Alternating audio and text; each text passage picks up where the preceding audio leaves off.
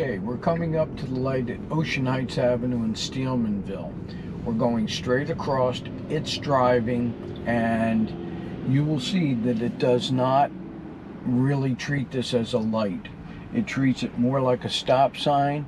It's looking for an opening, and you can see it wants to go. And I really encourage other full self-driving beta testers to try this. You have to be #1 at a light, and whatever. It doesn't happen at every light, but it happens at 2 lights close to me. This needs to be fixed, Elon.